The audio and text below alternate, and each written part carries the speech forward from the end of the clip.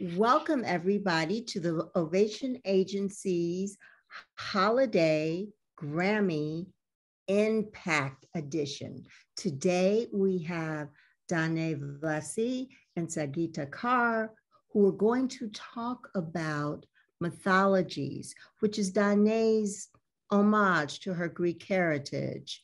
And Sangeeta, as this is one of the featured sopranos. Take it away, people. Yay. Thank you. Okay, so let me change this so I gotta speak with you. There you go. I'm very excited about this impact. One of the reasons why is because we I spent a lot of time talking about myself, so I apologize. But let me just start by saying congratulations. Congratulations, Danae and Sangeeta, for the nomination in Best Classical Solo. That's Best Solo Classical. So much. I know. How did you feel when you heard your names read? I think I was about to fall over. At least that's what it looked like on my camera. Okay. I didn't watch the broadcast, but I had Sangeeta texting me going, "Oh my God, oh my God." I know that's got it. It's kind of surreal. It is surreal. Yeah, it's kind of surreal. And like, did your mother call you, or like, like something? I did. My brother actually texted me. He's like, did you get a nomination? And then I got another text message from a niece saying, I think I just saw your name on the list. Is that for real? Or is it for real? Right. Exactly. Is it for real? No, unless someone's lying to us. Well, with all these different shifts and changes that they were doing at the last minute, it was just like any number of things that could have happened. I would hate, what they say, jinx or whatever, Oh, Jinx it. Yeah, we made. My bad.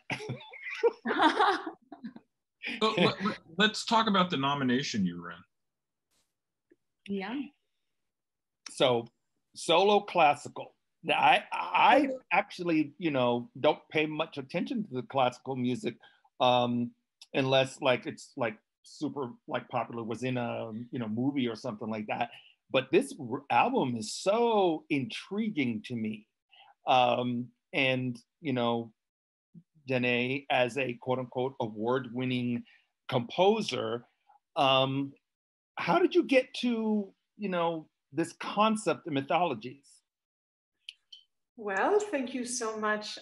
Let me just correct the category for which it's nominated.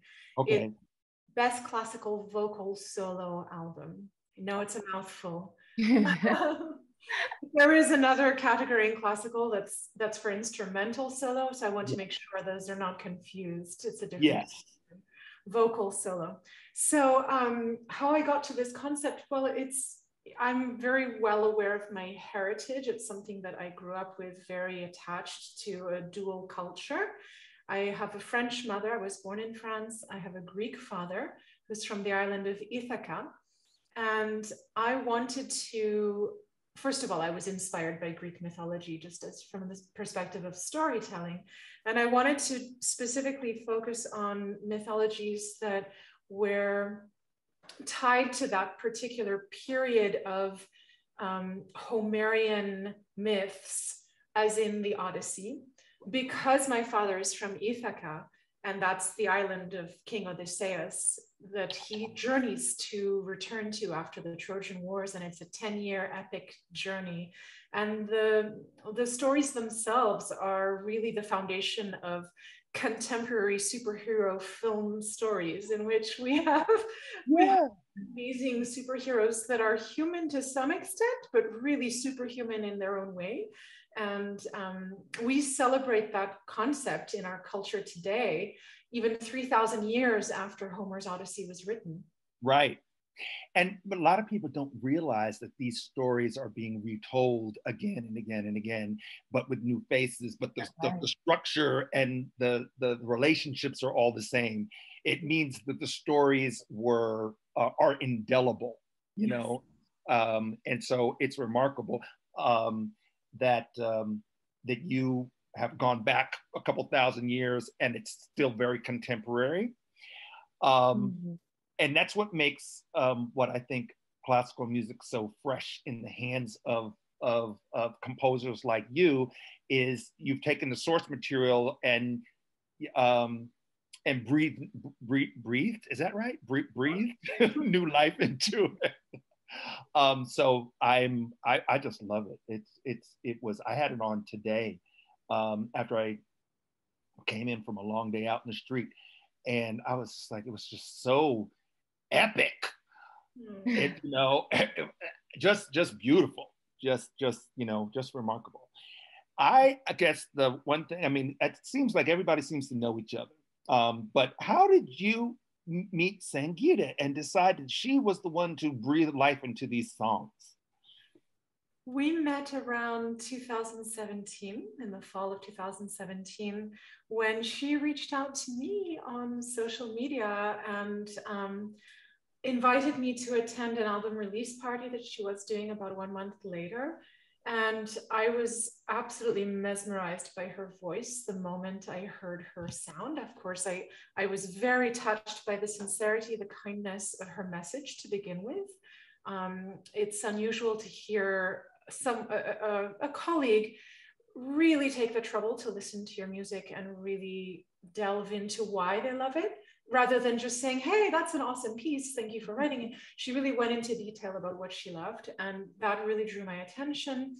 And when I heard her and her voice, I was stunned. I've never heard a voice like that in my life. She has a quality that's one of the most rich, lush, soothing, and healing sonorities that you can possibly imagine in this universe. And it completely fits. Oh my goodness. I think that you perfectly described Sangeeta's voice. And I know she's here, but we're going to talk about her, you know, in front of her face. Healing was a word that I felt when I heard that album that you were referencing to. Was just like it's like the sonic tone of her instrument, of her vocal instrument, is absolutely healing. And you know, so I became familiar with Sangeeta and her music through my associate Greg Selsa. Yeah. And he was talking about, oh, Sangeeta this, Sangeeta that. I was like, oh, Sangeeta. And then when I heard it, I was just like, oh, Sangeeta. Oh my goodness. Thank you so much. Yes. I just want to throw out there too, you know, this question gets asked often and I never get bored of answering it, because it just allows me to go back into that moment of that first discovery of this incredible woman that we're sitting right in front of on the screen, Danae. I think, you know, when everything was an image at first. You see the image and then you check out their music and you get drawn into their world and their universe. And it was truly a universe that I felt so connected to. Like, I felt as if I've known her for ages. I felt like I've heard her music for lifetimes after lifetimes. It was a very beautiful connection. And music says so much about our souls. It exposes so much. So I just felt like I had this gorgeous being, not only physically beautiful, but her soul just like came through in the music and reached out to me. So it's such a blessing to know you, my love. I love you so much. I love you too. I miss you. Yeah, we're just best friends. And so that's so great. How long have you guys known each other? Since the fall of 2017. Yeah. You know how it goes, Jason. Huh? Jason, you know how it goes, Jason. Everybody, I mean, it's like some people just fall into it, just like me and you. Well, there you go. Yeah. Oh, it's beautiful. Take it away.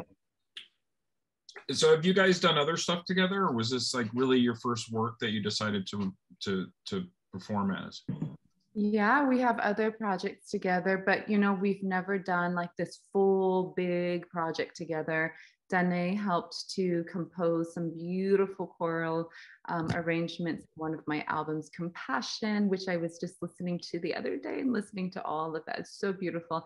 And then she also wrote the album Poem, which featured Hila Plitman, who is on this album as well. And I got to twinkle in here and there. So we've already started collaborating. And I think it was this album that it was full force. So when we were talking about vocal for classical, it's such an unusual field because you think of classical as something that you would hear from Mozart to Beethoven. When you're doing classical today, Danae, how do you listen to older classical and kind of put it into today's form? I mean, you think about that with jazz, where old jazz has a specific sound, and where's the bridge in between today and from, let's say, 1600s, 1700s?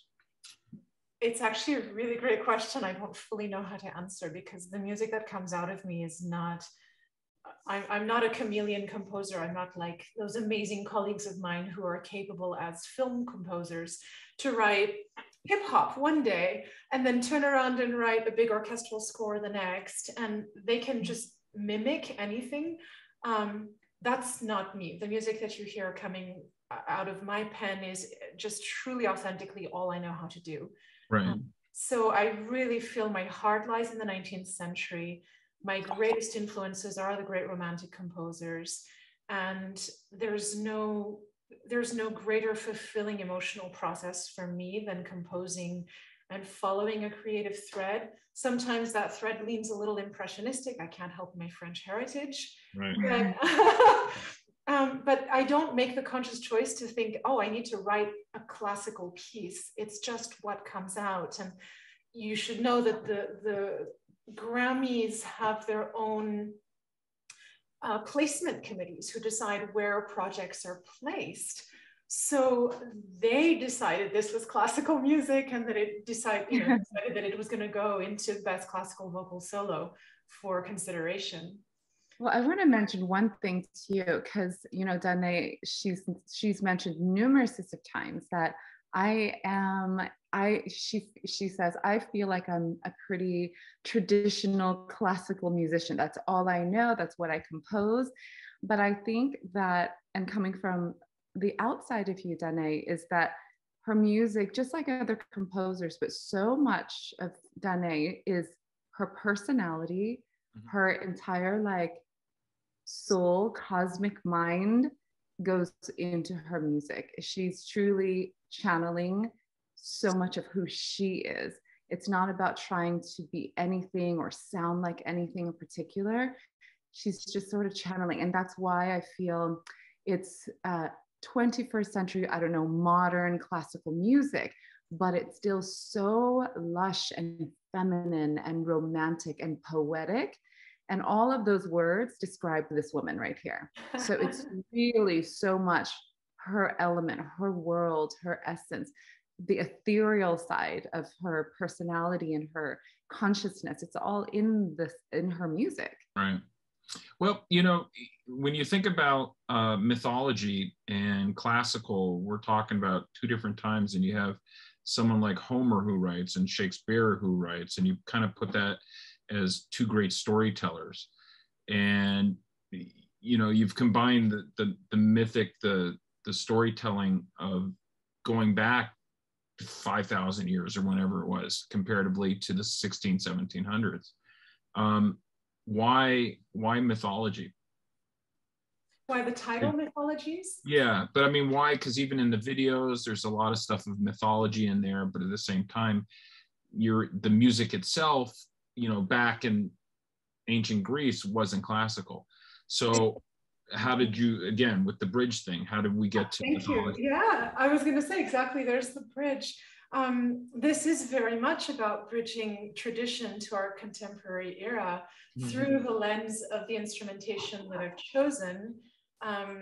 And really, I'm using, in many, many cases, I'm using instrumentation that's unusual. First of all, it's relatively rare for this kind of music to even be written. I can't say that there are that many pieces in the universe that are written for two high sopranos. Right. Most female duets are a high voice and a low voice. The instrumentation that was chosen here was about the storytelling and about honoring the artists that inspire me. Everyone on this project, whether that's flutist Roger Kellerman or violinist Lily Hayden or cellist Eru Matsumoto, the other two pianists who play on this project with me, Robert Thies and Brendan White. I have a beautiful violist, Virginie Laflaque. These are all people who have given me their talent, their heart, their friendship, and with whom I really wanted to work. And so in the framework of trying to tell this story, of taking inspiration from 3,000 years ago, from ancient stories, and trying to place them in a contemporary instrument world, I was really working with the desire to simply feature the people that inspire me. That's my priority, to work in the most compassionate, uplifting environment that I can create, because that's where I thrive. That's where the music is the most beautiful. And then I just reached out and brought some contemporary elements, for example, percussion, which would not have been used in this way. It would even have been a stretch in 19th century opera to bring in a thunder sheet to create thunder and lightning in storytelling. And for that, I had the amazing percussionist Nadim Majalani and Emilio Myler, who's my co-producer. And the combination of these unusual instruments, unusual vocal and instrumental groupings are really 21st century. And so the other question I posed for myself was how much of the ancient realm I really wanted to bring in, and it crossed my mind, this could have been in Greek, but I wanted it to be accessible. I wanted the stories to be really, really relatable, and for the text to be in English for that reason. So once I decided the instrumentation was going to be contemporary instruments rather than leaning heavily on ancient instruments, which have their own tuning and a whole other approach, harmonically, it would have created a very different palette than what I did here, which might have left the average listener cold emotionally, because I wanted, we're trained to hear music in the Western world based in a certain harmonic tradition now. And if you listen to ancient lyras and really ancient tuning, it lacks, well, we lack understanding emotionally of how that music is meant to communicate. So I wanted to make sure that whatever I communicated would be accessible to a contemporary listener through instruments that they know, through sounds they may be familiar with, and through a language, English, that's immediate and accessible. So that's kind of how we got to the instrumentation and the choice of English as a language for this. So I'm not trying to reproduce ancient music, because those CDs exist and I love them. I'm trying to honor the bigger picture, which is the grandeur of the storytelling. Right. I want to add one thing to what Danae was saying, because I just feel like this is such a blessing and such a unique thing as a vocalist, as a classical singer. Danae had composed this work with considering all of the instrumentalists, all of the unique players, all of the unique musicians, and the two of us singers, Hila and I. And so it's quite special when there's music composed for us as singers, because our voices are so different from everyone else's. We are all very unique. But when she knows what our strengths are, and she'll go there, she'll write, it's like putting on that perfect fitting dress or that perfect pair of shoes. It's incredible. as a singer, it feels amazing to be able to sing something that it was written for you, for your voice type, for the color of your voice, your range. You know, it's really such a different experience to be able to perform it this way. It's amazing. Were you challenged at all? Oh, heck yes, I was challenged. She's no joke, this woman. But I think she knew that we are always up for the challenge. Gila and I both just absolutely crave that stretch in our voices and the range, and you know, these beautiful, crazy intervals and jumping here, there. I mean, it's acrobatics, absolutely. Right. But we love that. We love it. How many octaves can you sing in? Oh gosh, I don't know. What is it? 3.5? Yeah. Almost 4? You're at 4. I tested her once. She's at 4 octaves. That's hard. I know Bob McFerrin. Yeah, Bob McFerrin is a very high octave, and when he sings too, I mean, he has such a huge stretch too. So, and that's impressive. So when there's music like that allows you to stretch your range, it's incredible for us, because it's like, wow, to go there, to get there, it feels incredible in the body, in the breath. You know, you really have to prepare for these moments, and it's sensational. I am enjoying this love fest. I think that I want to do a little bit of a pivot, kind of going back to the top of the conversation, because, well, maybe before the people got on, it's about classical music in contemporary context, i.e. education.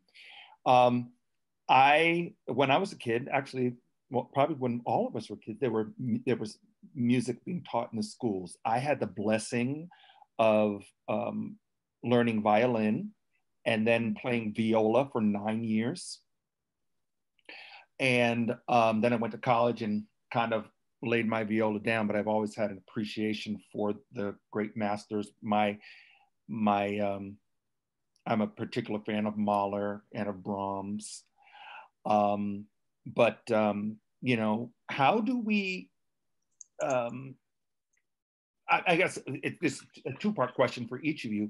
How did you come to your instrument? So for you, Danae, playing the piano, and then ultimately become a composer. And for you, Sangeeta, when did you learn that you had this vocal gift and, you know, decided to pursue that as a creative path? Because for young people, you know, I don't want to be disparaging in any way, but like, you know, actually picking up an instrument and playing it is kind of a foreign to them. You know, what they know how to, you know, press beats boxes and on an MPC, and that's an art in and of itself.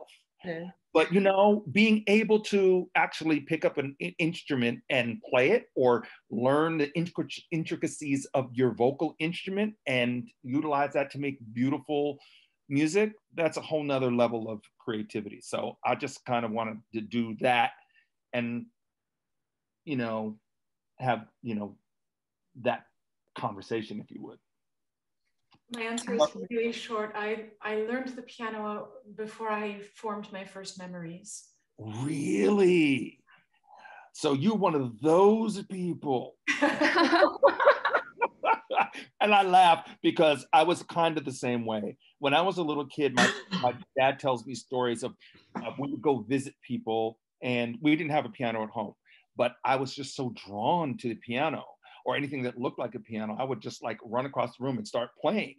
So like I was 3 years old. So I totally understand that the music was in you.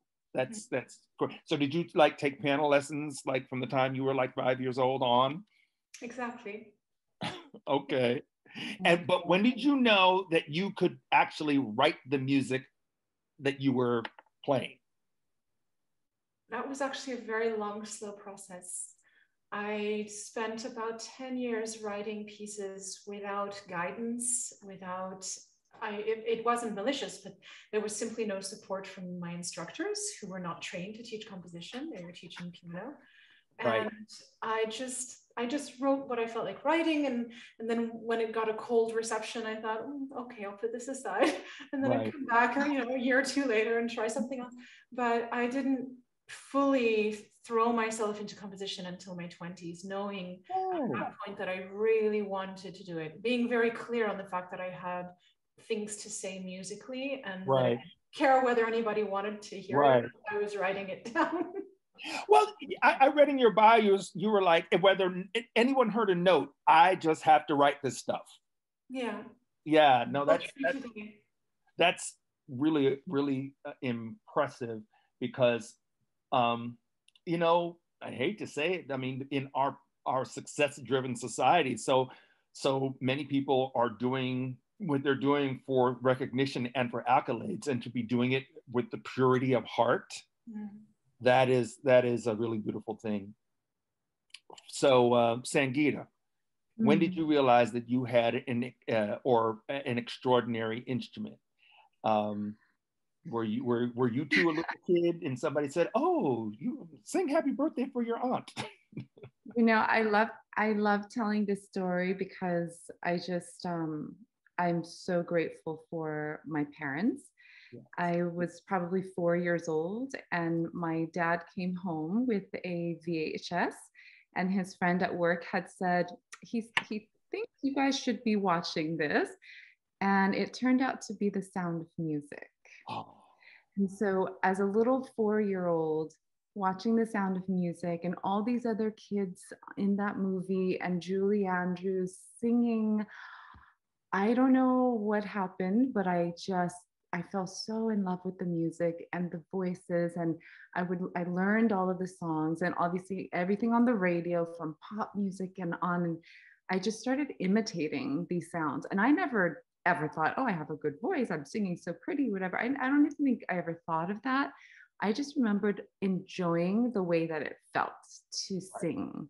Mm-hmm. And then all my life growing up, I would just sing and sing and sing and everything. Even being so shy, I'd sing by myself. And then I started to recognize that I liked the sound of my voice.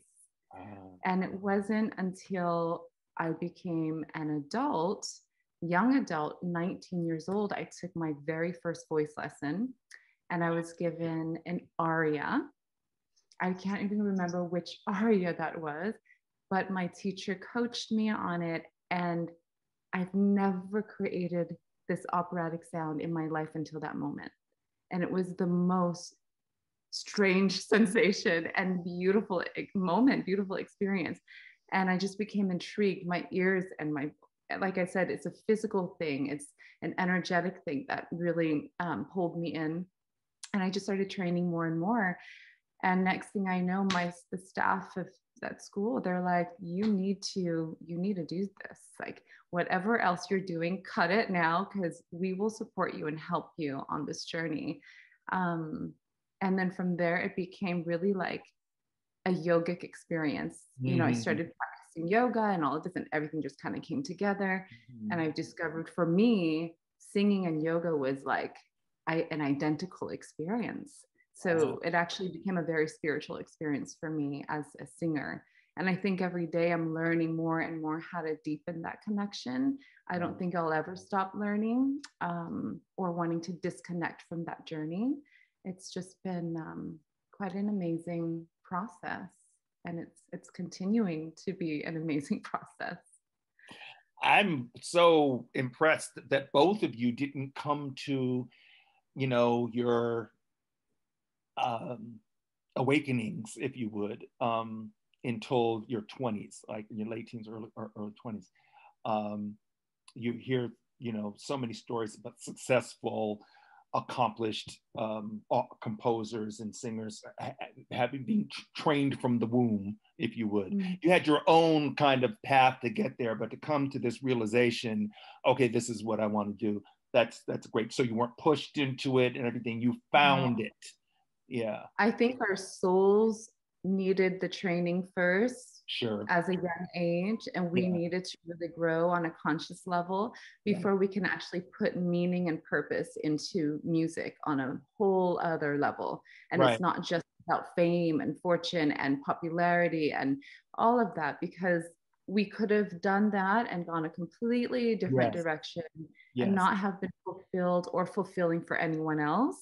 So I think we had to grow as people and as humans before we really took it into the world. Danae, question.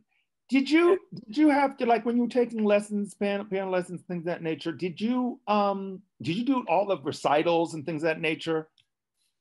Oh, yes. She was born in France. Of course I did recital. All of it. Recitals, competitions, all of it. Yeah. Okay. I got it. You did that little extra flourish when you flipped your hair when you. Well, I'm impressed with Danae because she sits there completely with patience and perfect posture that sometimes I can't tell if the screen has frozen on her. Just because she's present. That's what I mean. It's just, I love it. Present. It's so great. I am, I know Jason has to go, and I know, I could go round and round, just, fascinated with your creative process and how this project came together. I do actually have a question that has not necessarily about the music, but about the music video for Sirens. Talk a little bit about how that came together.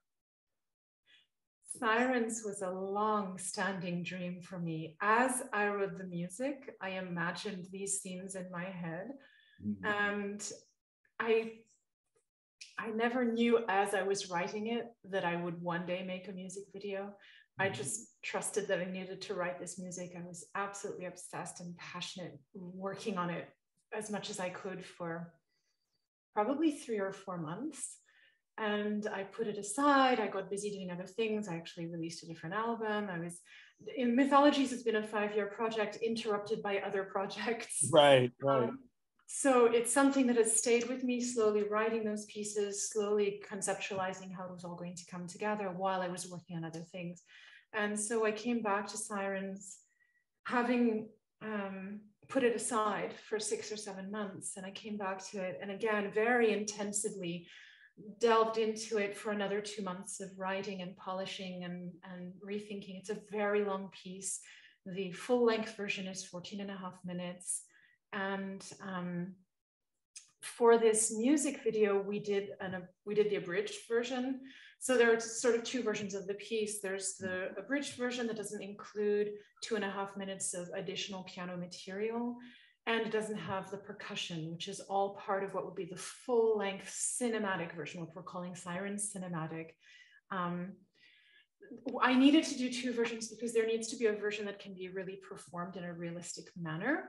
And then the cinematic version would not be impossible. We've really considered how this could be done in a performance, but wow, it would be a lot more work to make that effective in performance. So when we decided to do the music video, we went with the shorter version, knowing that the imagery would cover for what the percussion, now that it was lacking, the percussion wouldn't be included. And so this music video, it was a desire to make a grand music video, but I had no idea how to get there, either in terms of relationships or in terms of finances and etc. But I think there's a story here in having enough vision and faith in yourself to voice your dreams, to say out loud what you want. And so as I was getting nearer to this project really being a concrete, defined, complete creative vision with the clarity of who exactly was going to do what on it, which performers would perform, planning a release date, wondering how to promote this project, I expressed to a mutual friend of Sangeeta and myself, a very amazing painter, Chloe Hedden, who is a childhood friend of Sangeeta's and has become a very dear friend of mine. I was on the phone with her one day and I just said, I dream of making this music video. And, you know, I wasn't talking to someone who had any power to do anything about it. She's not even a musician. But there's where fate comes to play. And she said, really? You're into mermaids? She said, wait, I have a very good friend in LA who's a professional mermaid. And I said, wait, is there such a thing? Such a thing? Yeah, what's a professional mermaid? Aren't we professional mermaids, Danae? Yeah, we are, yeah. Hey. A professional mermaid is someone who We're professional fishwomen. Very much like a professional gymnast, someone who has trained. Hannah, who goes by the performer's name, Hannah Mermaid, learned to swim at the age of 7, like a mermaid, with her feet together and her arms by her sides. In a fit of childhood fantasy and obsession, she started making her own tails out of neoprene, and that continues to this day. Decades later, she's absolutely made a living as a performance artist for ocean conservation. She does a lot of amazing work to promote awareness and preservation of both the ocean and its animals. And she's an underwater model, which means she's not always in a fin, but she has learned how to swim and move beautifully underwater without her hair being across her face. She has an incredible breath capacity, so she can last underwater. She's capable of having her eyes open. She tolerates really extreme temperature changes. It's an endurance sport. Yeah. And so I was put in contact with Hannah Mermaid in 2020 at the peak of the pandemic, when the world came to a standstill, and I got in touch with her. I said, here's my dream. I would like to make this music video.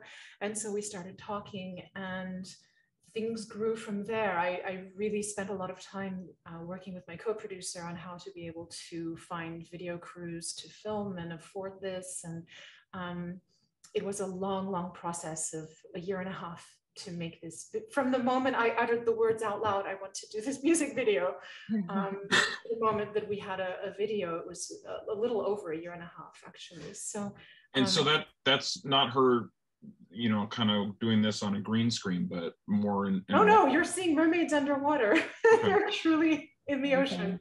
Yeah, I'm looking at it here. I don't understand how they can open their eyes in the ocean. That's what gets me. Yeah, the salt water, no. That's not happening. I can't do it in a pool. So no, I know. We needed 2 mermaids. So we had Hannah Mermaid, who's a blonde.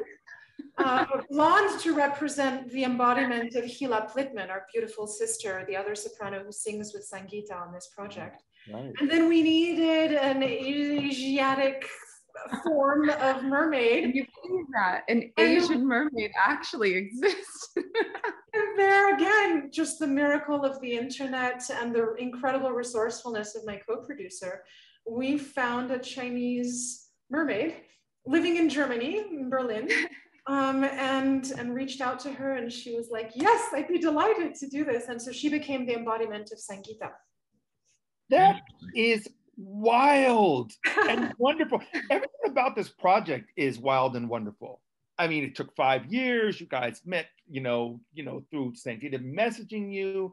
You both like had this intention, and you put it out into the universe, and it came back to you in a beautiful form. This is really what.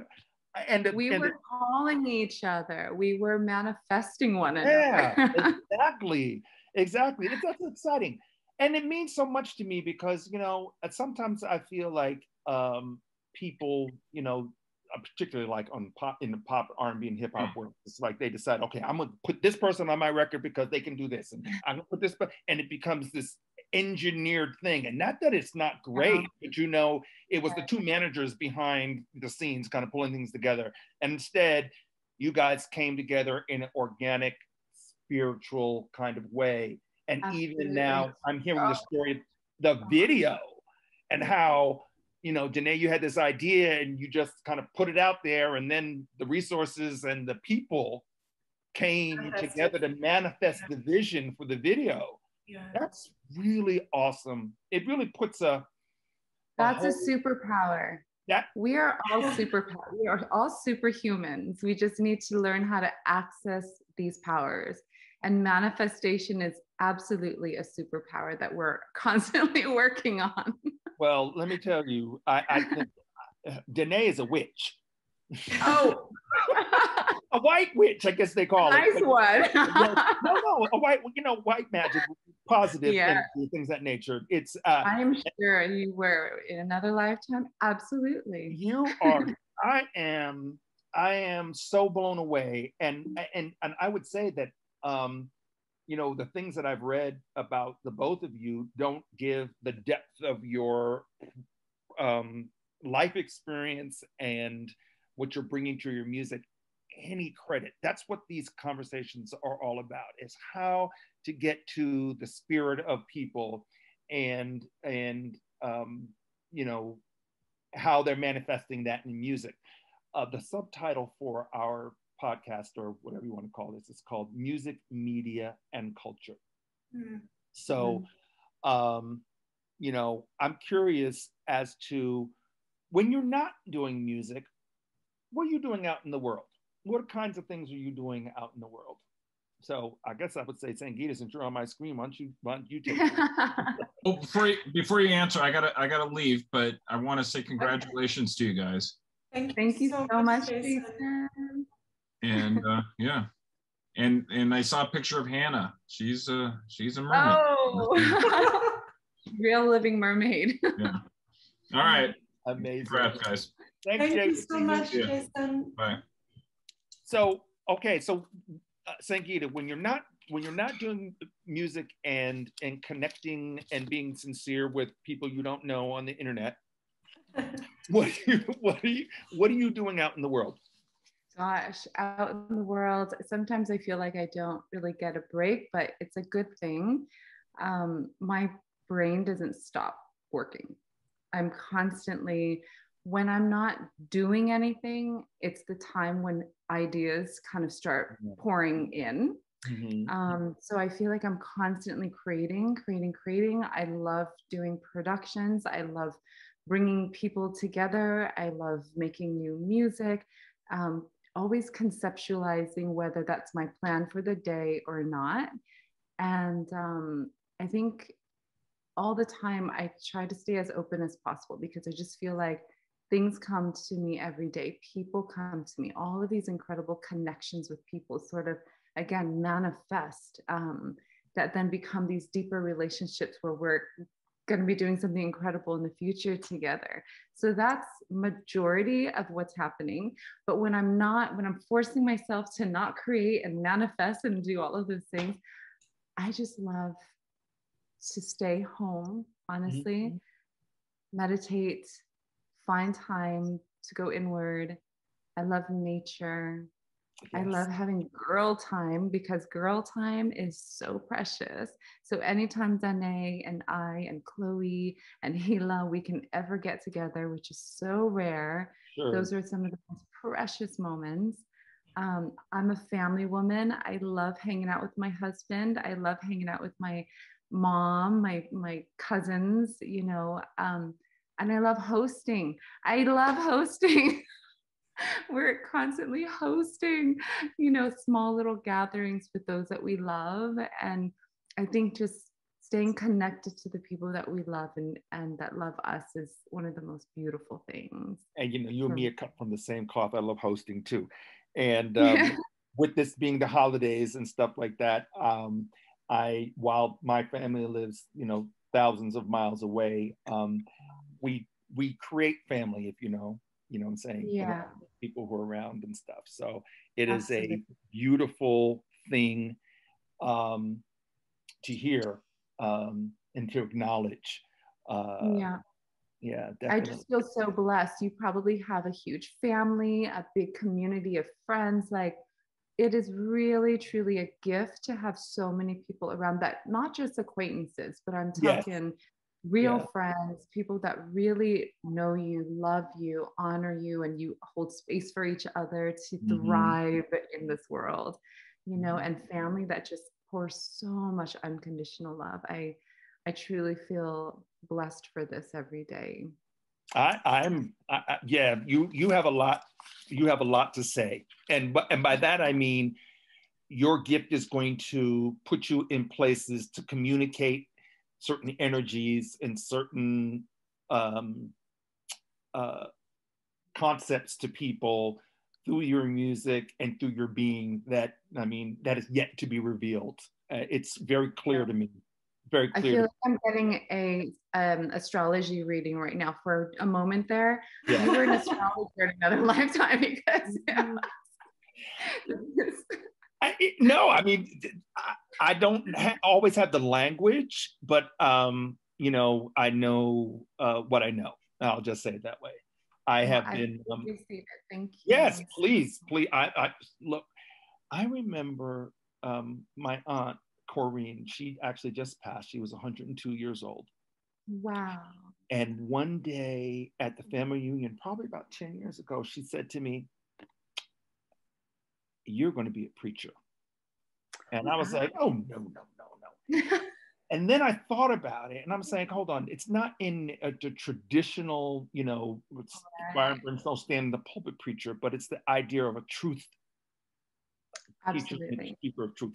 So I know that I have the spirit of discernment. I know that I see things and stuff. So, you know, maybe that was what you were getting, but I have enjoyed this so much. Danae. Yes.